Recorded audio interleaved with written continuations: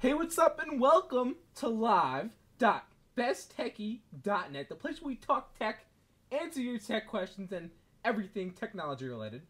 I got a request from one of the members in the chat room. His name is After. I believe his real name is Justin. And he wants to know, he just switched over to Mac recently. He wants to know my favorite and what I consider the best OS X applications out there. And of course, I'm curious to know what you guys like as well. So feel free to leave comments in the blog post and also in the YouTube video, and I'll definitely check out your recommendations as well. But here are my recommendations for you, Justin. This is the software that I use daily or recommend on whenever I use it. So I'm gonna go through the list and we'll see what we can come up with. I'm gonna try and keep this as short as possible, but get into as much detail with each application. The first one on my list is Adium. Adium is a multi-protocol IM client for OS X. It's similar to Trillion on Windows and also Digsby on Windows, which is rather new. Digsby, by the way, is an excellent multi-protocol IM client, which is coming to Mac and Linux soon. And so keep an eye out for that. I might even consider switching over completely to Digsby once that is released for OS X. And I think it'll be only a matter of a couple months now. I know the developer he's been working very hard on getting Digsby out for OS X, but first making sure the Windows release was stable and working very smoothly. So they released a major update for Windows, by the way, recently for Digsby, and it's been much improved. Moving right along, what else do I use? I use a number of other applications. One is called AppZapper, and it's not free, but there's free alternatives on the market. Basically, what AppZapper does is it will remove all of will uninstall an application. Typically with OS X is you install an application, you drag it into the applications folder, and then to delete it or uninstall it, you just delete the application itself. However, that leaves remnants behind of settings and other files that the application used. So what AppZapper does, or AppDelete, which is a free alternative to AppZapper, what it'll do is it will find all the files associated with the application and remove them as well as the application. Very handy to do. A very handy application to have. Also, I use a program called Audacity, which is free and open source. Audacity is an audio editor, very simplistic, but it does the job for the most part. It works on Linux, Windows, and OS X. So it has the cross-platform, and it's very simple to use, very easy. Good for editing files very quickly. Highly recommend it. Another application I recommend is called Audio Hijack Pro.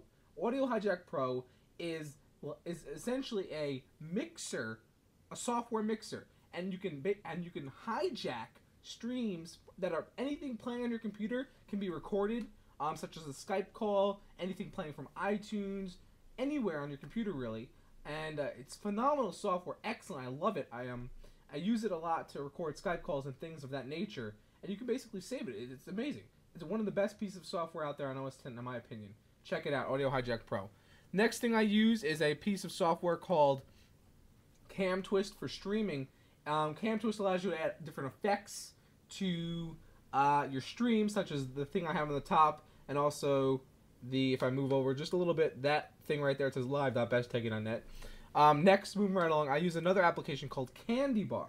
Candy Bar is from Panic software. They make great software, very useful, along with Coda, which is another piece of software that I recommend for developing HTML, CSS, PHP, all those different types of web formats. It's just basically an editor, and it has a built-in terminal, and even learning products such as books that you can read, ebooks that are built right into the application, so you can teach yourself as you go.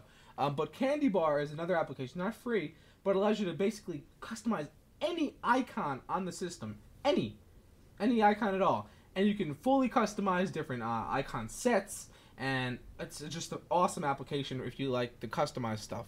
So check out Candy Bar as well.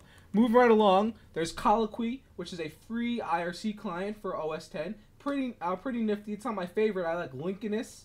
Linkiness is my favorite for OS X, but Colloquy is free and Linkiness is not. Linkiness costs like $20, $25. Very cheap, but excellent IRC client. Moving right along, also another application which is pretty cool is Cover Sutra. Cover Sutra is a application that you install, and it takes the cover art from the song playing on iTunes, and it'll stick it on your desktop, and you can see the cover art, and it gives the name and everything. But it even has integration built in for Last.fm, so you can update your Last.fm account. You can search quickly from your menu bar to find new songs that are in your iTunes library, or find songs in your iTunes library. Very key application. Love it. Next is a application which was recently given away for free on their website called Crossovers, or Crossover. It is it's not free, but what it does is it allows you to run Windows apps on your Mac. Now it's not foolproof. If you're going to just run, it doesn't run every single application. It's limited. It's based on Wine, and not every application runs under Wine very well. But it's decent software, and it'll run a few applications here and there, and it has a supported list and everything like that. But it's not free. It's about $40 bucks. They recently just gave it away for free for a day. We'll get for this whole thing that the CEO was promising whatnot, but it doesn't really matter. Check out Crossovers. If you like it and it works with the applications that you use, go for it. If not, I recommend VMware Fusion. VMware Fusion, one of my favorite apps on OS X. It allows you to. It's basically VMware, but it has built-in functionality that you can run Unity mode and things like that. So Windows, Linux, OS X, everything you can run OS X on OS X. But any operating system really you can install via VMware Fusion.